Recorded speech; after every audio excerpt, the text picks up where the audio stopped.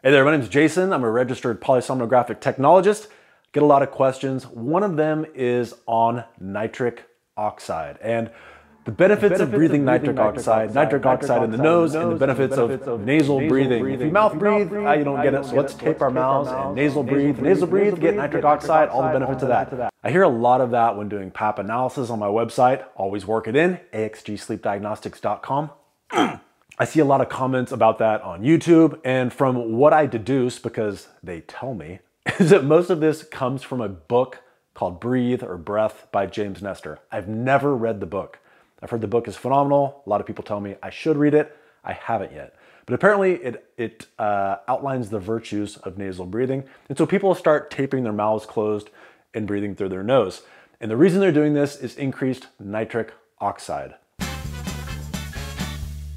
So it turns out there is a gas produced in our noses that not only sterilizes the air that we breathe, it also helps absorb more oxygen into our lungs by opening up the blood vessels.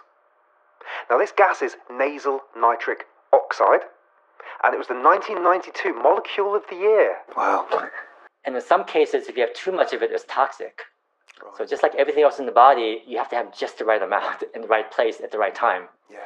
But when you mess with that physiology, then your body doesn't do too well. Mm-hmm. But people don't take advantage of it because most people tend to breathe more through the mouth these days. For lower blood pressure, improved performance in the bedroom. Yes, it does affect that the way you breathe. Increased heart rate. Yeah.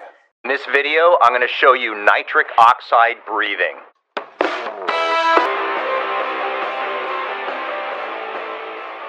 Oh man, I feel good. I feel much more relaxed, little dizzy, little feeling faint, but you could feel tingly in your arms and your, and it just feels good if you. And this exercise is humming to increase nitric oxide, which is a crucial substance in the body.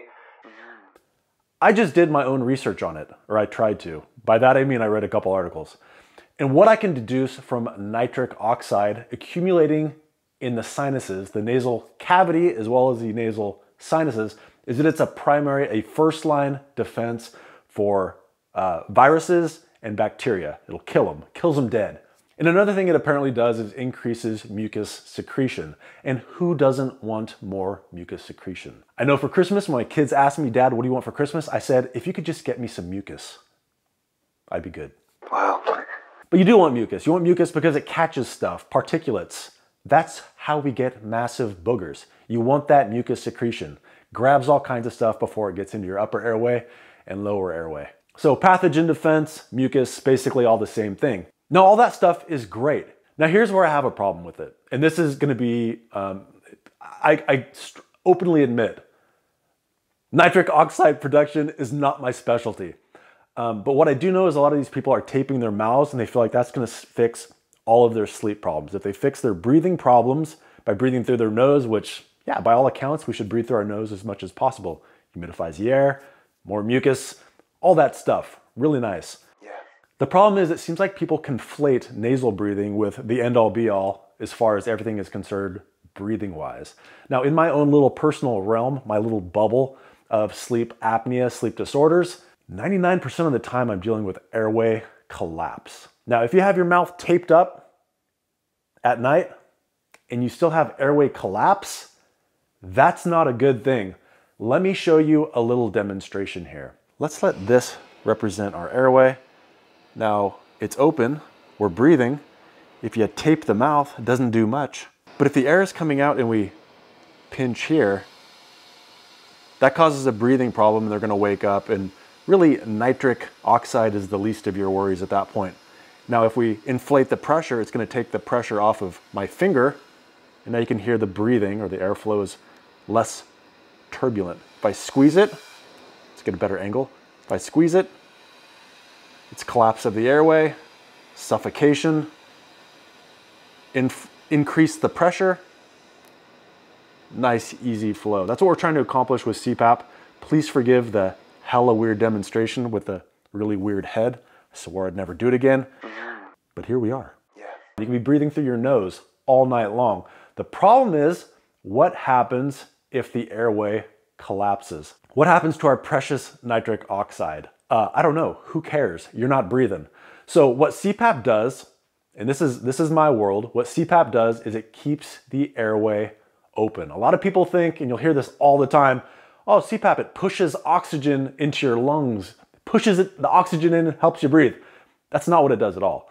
It treats your airway like a car tire. It inflates that car tire to the proper pressure so that you continue breathing on your own. It doesn't force oxygen in. It keeps your airway open so that you can continue breathing, get oxygen in, get CO2 out. That's all it does. So why do I bring this up? Why do I care? Because it seems like it is being conflated with if you tape your mouth and breathe through your nose, everything is fixed. If you have sleep apnea, taping your mouth and breathing through your nose is not going to fix anything. The collapse is happening back in your upper airway.